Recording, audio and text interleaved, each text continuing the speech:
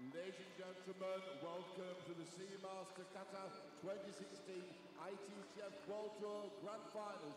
Welcome to Doha. It's men's singles quarter-final. Ladies and gentlemen, please welcome from China, the number 3 seed, world ranked number 3, Zhu Jin.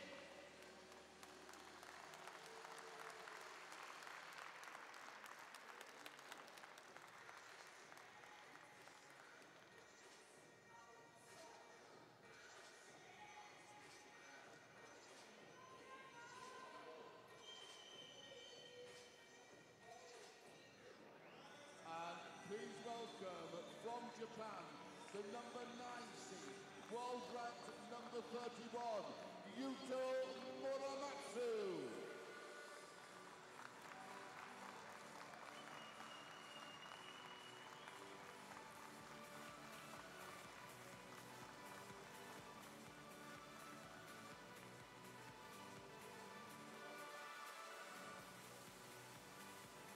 And ladies and gentlemen, kindly acknowledge your officials. The umpire from Qatar, Kamal Mohammed Aziz Al-Arini. And the assistant umpire from Austria, Werner Koller. Ladies and gentlemen, it is Zhu Jin versus Yuto MURAMATSU. It is men's singles quarterfinals. Welcome back, ladies and gentlemen, to the Seamaster Qatar 2016 ITTF World Tour Grand Finals. Coming to you live from Doha. I'm Adam Bobrow, and with me, Paul Hand. How you doing, Paul? Good, thanks. Looking forward to this, the penultimate of the men's singles quarterfinals before we get into the semi-finals action later. Yeah, this should be exciting. Head coach of the Japanese men's team, Yosuke Kurashima, in the corner for Yuto MURAMATSU, the defensive player with short pips on his backhand and ripping shots on both sides. And Qin Zhijian, Ma Long's personal coach here for the men of China, will be coaching Xu Xin, the Cloudwalker, world rank number 3, third seed, 26 years old, his 6th time in the World Tour Grand Finals. He's not a stranger to this tournament. Took the Olympic team gold this year. World team champion this year in Malaysia, won the Korean Open in 2016 as well, and in 2015 the doubles specialist, took men's doubles and mixed doubles, many titles. And one of the greatest things about Xu Xin is knowing that you're going to get so many highlight shots. He can run down anything, and he's endlessly creative. One of the most creative players I've seen in years and years on the Chinese national team. Ma Lin definitely up there. Xu Xin not afraid to try behind the back shots. Around the net rollers, arguably the greatest point in modern history in the Chinese Super League last year. Xu Xin playing the modern pen-hold game using both sides of the racket, unlike Yu Sung-min, who was in the corner for Jung Young Shik so far in his big victories in the tournament. So Xu Xin has almost an impeccable record against choppers. Can't recall the last time he's lost to a chopper. So difficult for foreigners to beat. Although in the last year of his life has lost to more foreigners than he has in the rest of his career. Jun Mizutani beating him in the teams competition at the Olympic Games, and Zhuang Zhiyuan at the Olympic qualification tournament in Hong Kong in April of this year. To get here, Xu Xin played Chen Qianan of Chinese Taipei, who beat his teammate Zhang Jike on many occasions, actually has a winning record against Zhang Jike. But for Xu Xin, no problem, 4 straight games. Yuto MURAMATSU on the other side played Vladimir Samsonov, the legend. He's been at the top of the game in Europe, was former world number 1 and still in the top 10. But MURAMATSU with the biggest win of his career, winning 4 games to 3 in a thrilling battle that really called on his forehand attack and attacks on both sides. You'll see the fast feet of the tall stature Japanese player, and it's all relative, but both of these players are taller than the majority of players on their team, Paul. Yeah, absolutely unusual really, isn't it? But it leads to great viewing because they're both very strong, wiry, and some raking forehands from Zhu Jin. I love the way Xu Xin rather, I love the way bananas around the outside of the ball on that forehand in particular, but should make for some real fireworks, this one. And the defense of this man, the modern defense we should say, who can snap back at any time with the attack, so it should be a really good watch. Now Now, we talked about the specifics of the equipment just a little bit, relatively specific anyway. Short pips on the backhand. Earlier, I mentioned in the broadcast, Yuka Ishigaki accidentally mentioned long pips, but she is using short pips, although some describe them as medium by measurement. This means that short pips on the backhand, we're going to see more aggressive play from Yuto Muramatsu. A little bit more spin variation as well. The quality of the loop that's coming in, though, Shushin's forehand is vicious. Arguably the biggest stroke in the game and the hardest forehand to return. Look at this, doesn't take long. Always think it takes a little while, Adam, as well, for Muramatsu to settle against Shushin. That left-handed sort of way the ball deviates and bends in. It takes a righty a little bit of time, because of course you play fewer lefties. Now, one interesting thing, not only being left-handed, but also the pen-hold grip gives more flexibility to the wrist. So a little bit more versatility and unpredictability from Shushin. You'll watch him hit inside-out balls, hooking around the outside. It's better closer to the table as well, they say. That's right, over the table, the pen-hold grip, the racket's naturally hanging down. You're not fighting gravity as much. It's part of the reason pen holders can be so successful in doubles, as Shushin has shown us. Not wasting much time winning the points here. Not too many players can do that. You describe tactics against a defender. Normally, patience is a virtue. Shushin pretty unique here, class of his own. Yeah, he sort of, he can just make the ball talk, can't he? And I love watching him play when he goes on these runs of points. He just then becomes even more expansive and creative in what he does. And it's just a sight to behold.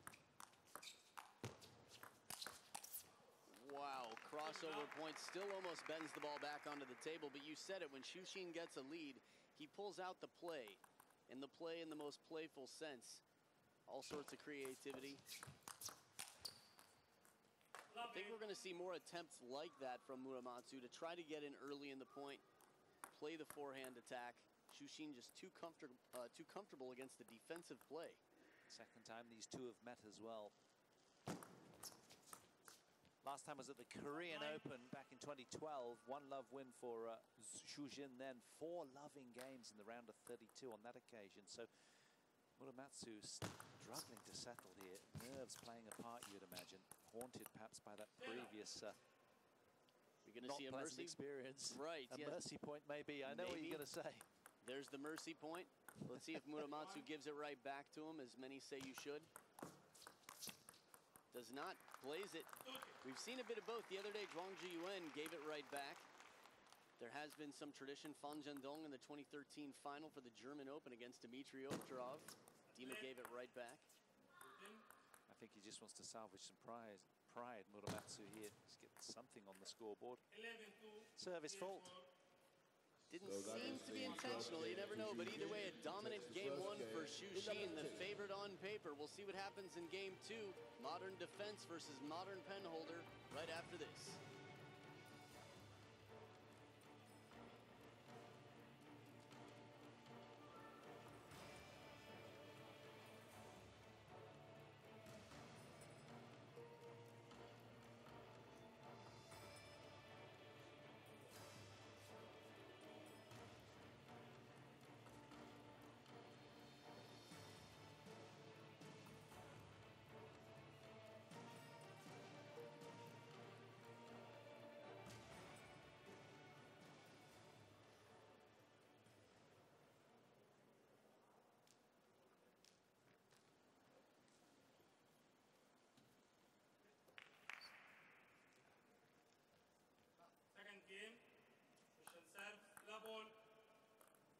Back for game 2, the Cloudwalker with the serve.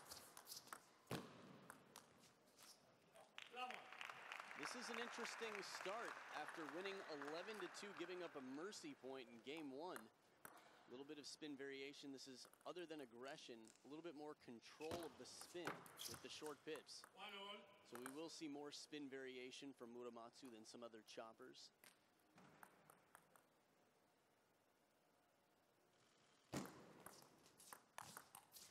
Forehand flip, Looking to get that third ball, get aggressive early in the point is going to force Shushin to be a little bit more on guard, not too comfortable. You imagine Muramatsu just has to get points on the scoreboard any which way he can here, just so become a little bit more expressive and free swinging and find his way into this. This is good. Well, that serve right there, every once in a while, a pendulum serve, someone will lean in and over and pull up after the point of contact to give the illusion that there's topspin on the ball. But really, they've contacted the bottom half, and Muramatsu got an outright point with that serve.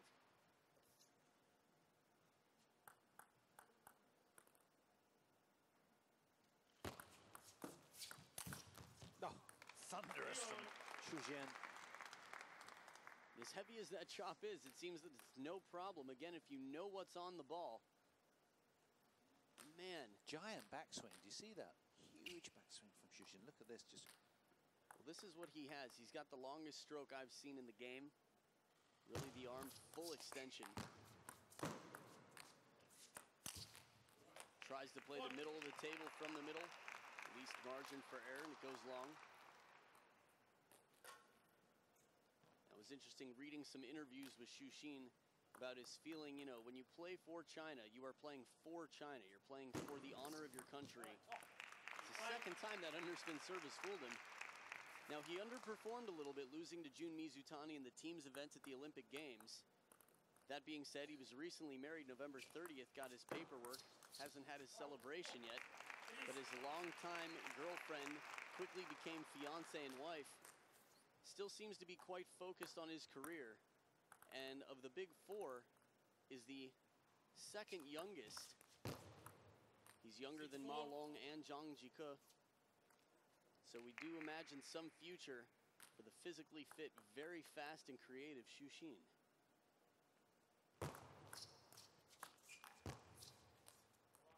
Nice sense of calm when he plays as well. He just sort of lofted that one up high with oodles of spin, side and top.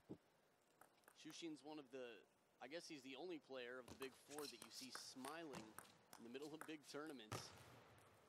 Between points, he just has a very calm way about him. And while off the court, Muramatsu's much the same, very calm and cool.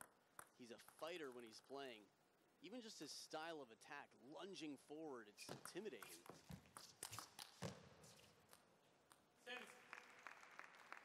Almost every rally that Shushin has started with the attack, he's won the point. Muramatsu in near the table, the aggressive game, the service is what it comes down to. Just got such a heavy strike, Shushin. It's just dictating and dismantling the chopper. His service game, too, there's so much variety. It's really tough for Muramatsu to get in on the receive.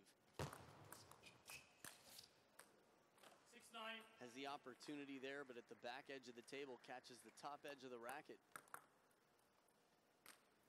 Just not being allowed an in, has he, Muramatsu?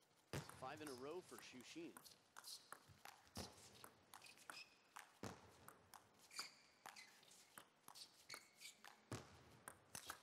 Oh my God, piece of cake, a walk in the park. He reads it so well and just knows exactly how much to lift to keep it on the table.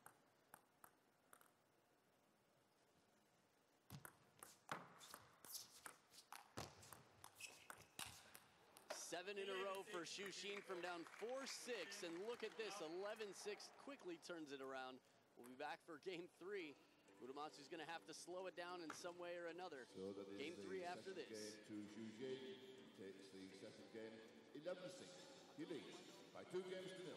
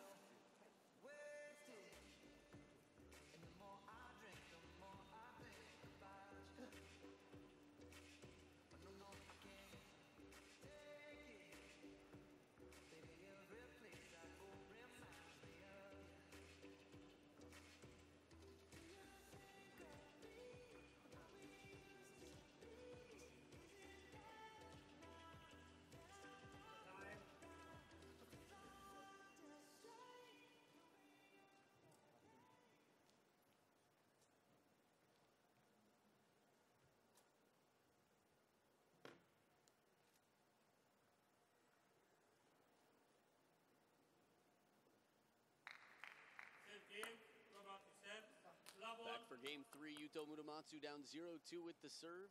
Shushin on the receive. Just too much power right away early in the point. Again, most players, you need patience, but the confidence on the read and the power of Shushin finishes the points. Second service error. The first one was to end the game in game 1. Now, you mentioned that they had faced off before. It was 2012 in the Korea Open, and Shushin won 4 games to 0.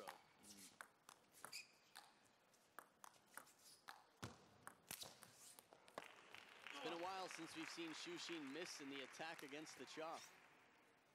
It was a crisp, absolutely really redlined at this flat hit here. Just spinning over the back line. And in the point before, the timing was good. He had a soft, spinny one before. This is a good strategy. Still the offensive shot, but bring in the chopper.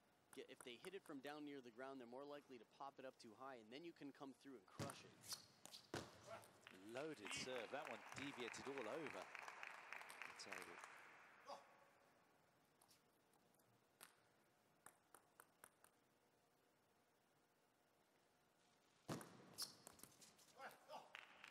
Heavy underspin pendulum serve several times. That lean over has been effective against Shushin. It's so important for Muramatsu to establish himself, take advantage of having the serve, because once they get into the rallies, his percentages go way down. 3-4.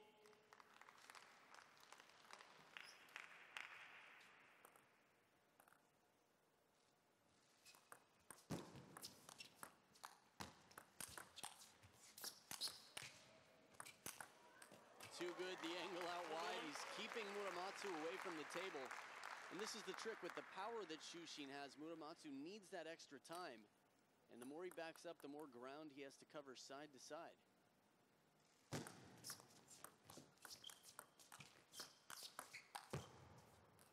Yeah, defender just getting rushed off the table in every which way. It's a little belittling at times, but I thought he was starting to ignite at the start of this third game with a run of points, but then denied and pegged back. So timeout called from his corner.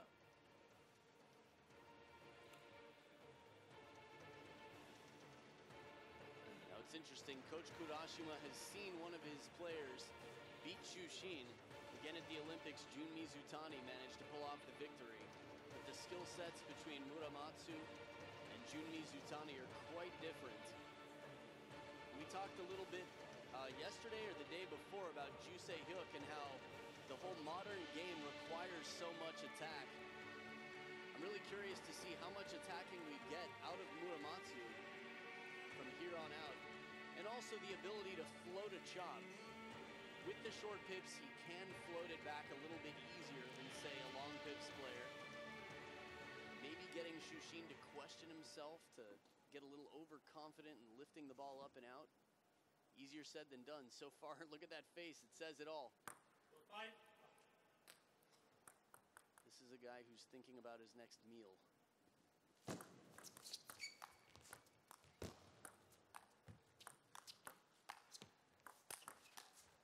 Do you mean in terms of which player he's going to gobble up next? Nice. I like it. The food metaphor for table tennis players.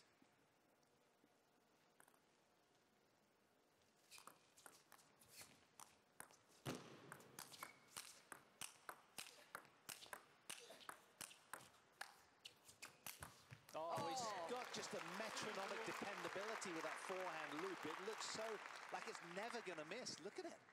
And with all that muscle and hustle coming out of Muramatsu, finally he has to go back to the backhand, and the next shot hung out to dry on the forehand side.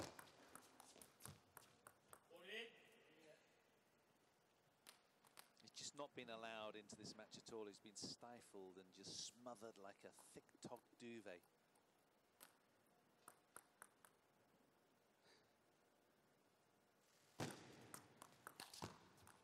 Body blow there from Shushin.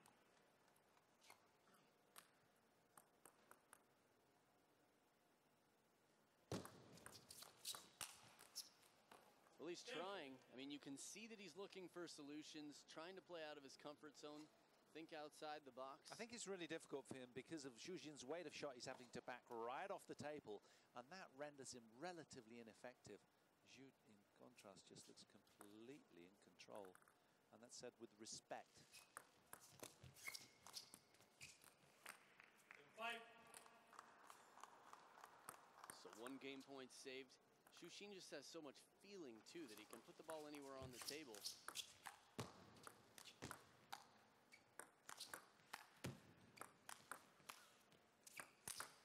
Oh, the power, you can hear the crack, the sound as he rips through it. It sits up just a little bit. And that's enough for Xu to just rip it past for the winner. 11-5, a 3-0 lead for Xu. Get ready for the Xu show. It starts in about 55 seconds.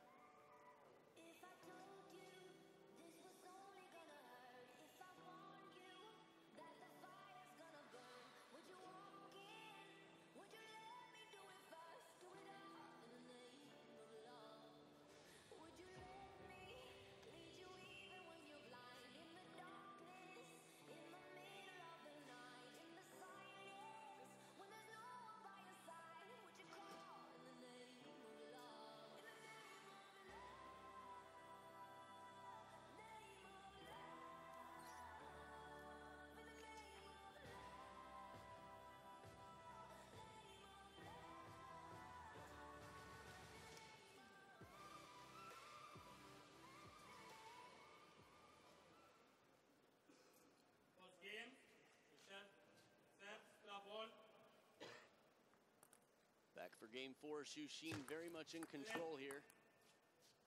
Has not allowed Muramatsu more than 6 points in a single game.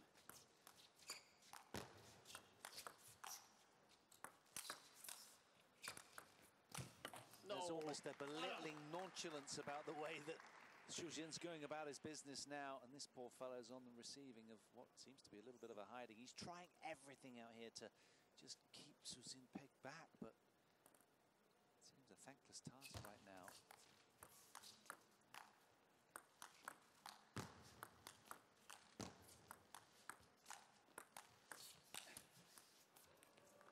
Definitely trying, but when he's that far from the table, not only does it make his shot more predictable because he has less of an angle to choose from, there's just that much more time for Xu to watch, and it becomes his choice. He can block if he wants, he can counter loop.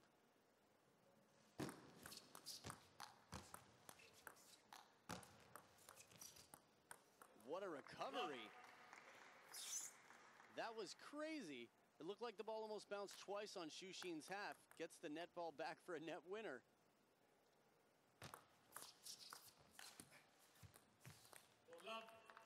And this is a match from the 3rd quarter of the men's singles draw. And down below, of course, is the winner of this one will play the winner of Dmitry Ovcharov, the sole European representative. He's up against Fan Zhendong, the 2nd seed. Xu the 3rd seed, of course. So they'll be going toe-to-toe, possibly, should he wriggle past Dima.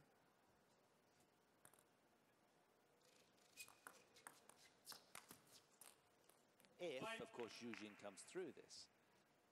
Don't mean to do a disservice to Muramatsu, but it does look increasingly that way. I don't think too many viewers at home who've watched the match so far are on the other side of the thought process right now. No guarantees, of course, but it would be quite the upset if Muramatsu could come back. This is why we call Game 4 the Xu show. I've seen him many times be up 3-0 and then drop a game just sort of messing around, having his fun. I wonder if we'll get to see him lob here. In the Chinese national team, we don't see anyone lob more than Xu in the modern game. It just is another lesson, a demonstration in just how comfortable he is against defenders, frankly. Wow. Blistering pace. If you really think about how long the ladder is, the food chain in table tennis, Yuto Muramatsu just beat Vladimir Samsonov and Xu like it's no problem, can do whatever he wants out here.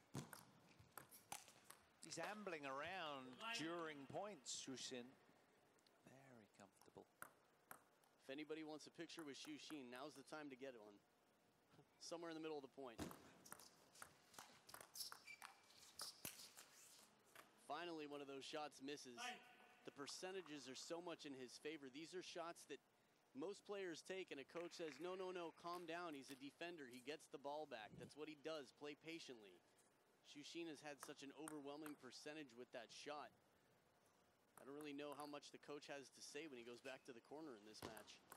Keep it up. Yeah, more of the same. That's right. Remember what you did last game? One more, please.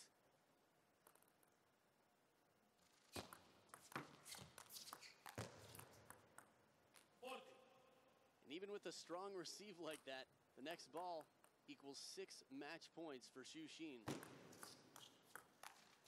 He's looking for an exhibition. Nope, not going to happen. Blasted into the body, and a quick game. Xu Xin just walks right through, steamrolls.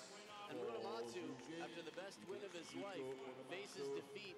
And it's a long ladder and a big step to the next rung. We'll see what happens. But Xu Xin moves on to the men's singles semifinals. And coming up right after this, Germany's Dmitry Ovtcharov and China's Fan Zhendong. Stay tuned.